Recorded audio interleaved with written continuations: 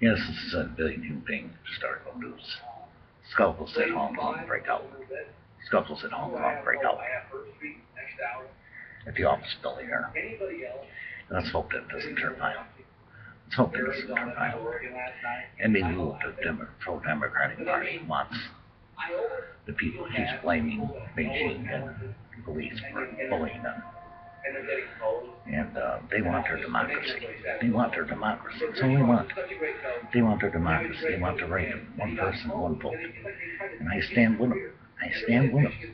I agree with them. I agree with them. But scuffles are starting to break out between the protesters and the police. Let's hope it doesn't turn violent. Let's hope that it doesn't turn violent. Violence is not the answer. So let's hope that this maintains a peaceful decorum, not violent, not become violent. This is simply the historical news for Emily and her pro-democracy group. Let's hope that this does not become violent with the protesters. Thank you for watching.